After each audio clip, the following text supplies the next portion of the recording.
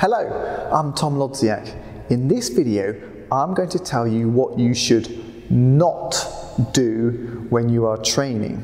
Now, I've been going to table tennis clubs for the past 15 years, and this is what I very often see.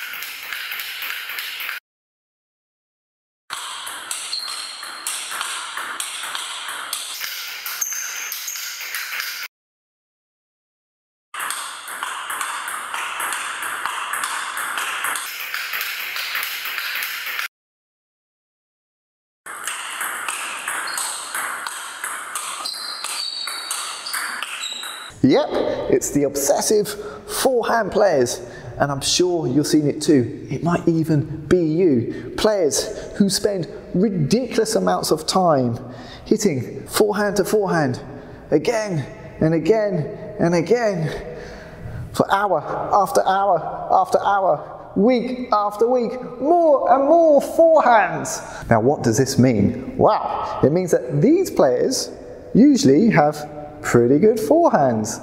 They can do good forehand drives. They can do good forehand topspins because they've practiced it so much. But this is just one shot in table tennis. And by focusing so much on just this one shot, these players are not learning all the other shots you need to do to be an all-round good table tennis player. They're not developing their service technique, the third ball attack, returning serves, dealing with random placement, attacking backspin, watching your opponent, dealing with random changes of spin, match tactics, dealing with pressure, coping with different playing styles, learning how to win, and many, many other things. So when it comes to actual table tennis matches, these players who spend too much time training forehand to forehand, they can often really struggle. Now, why is this? Well, it's because a table tennis match is completely random. Random spin, random placement, random speed. You don't get 10 nice balls in a row coming to the middle of your forehand which you can execute perfectly.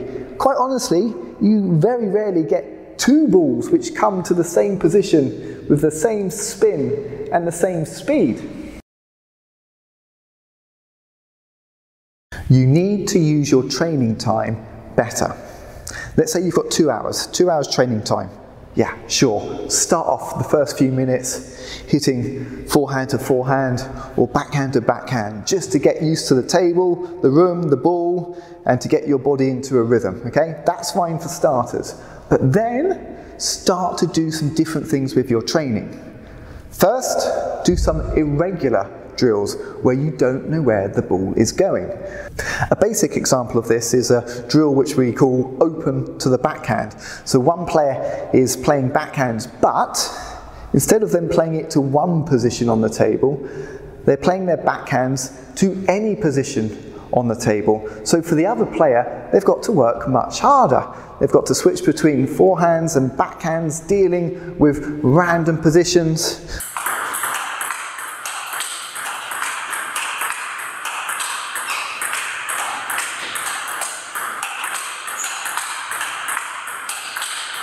This is just one example. There are hundreds of irregular drills that you could do. And these drills, these irregular drills where you don't know where the ball is going, are great for developing different parts of your game.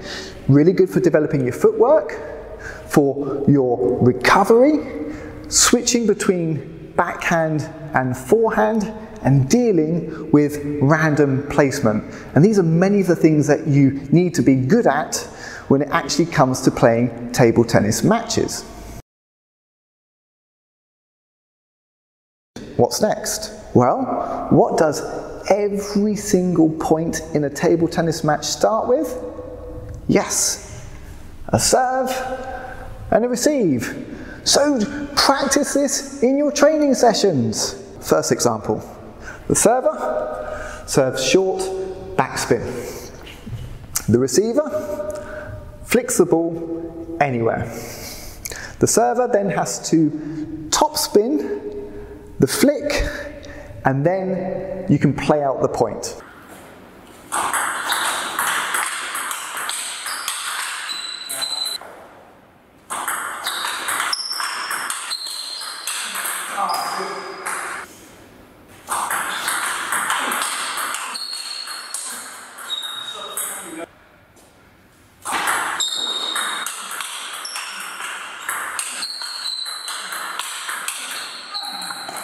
When you are practicing serve and receive in your training sessions, you're developing those aspects of your game. So you're developing your service plus your recovery after the serve and your third ball.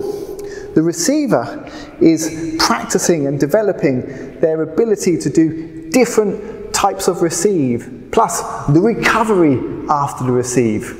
And by playing out the points, again, you're learning to deal with randomness, random spin, random placement. And these are the skills you need when you play table tennis matches.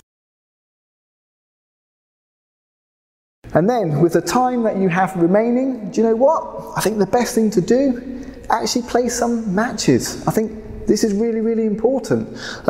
Be happy to play against different playing styles, against people who are a bit stronger than you, people who are a bit weaker than you. And don't worry too much about winning or losing. It doesn't really matter in a training environment. Just use these training matches as an opportunity to learn and to develop your playing style, maybe try out some new things that you've been working on. That's really, really important.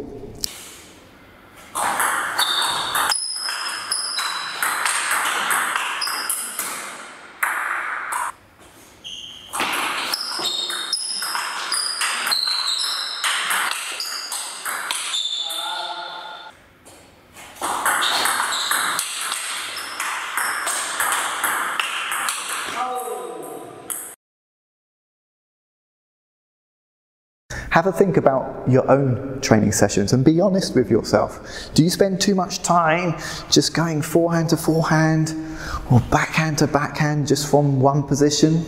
If so, then try to do a bit more with your training sessions. Try to do some irregular training drills where you don't know where the ball is going. Try to do some service and receive exercises to develop that aspect of your game. And play some matches. Play some matches to get used to playing matches. I guarantee if you do all of these things, it will make you a better table tennis player. Thank you very much for watching this video. I hope you found these tips useful. If you like this video, then please subscribe to my YouTube channel if you haven't done so already. I'll have many more videos coming out soon. So I'll see you then. Bye bye.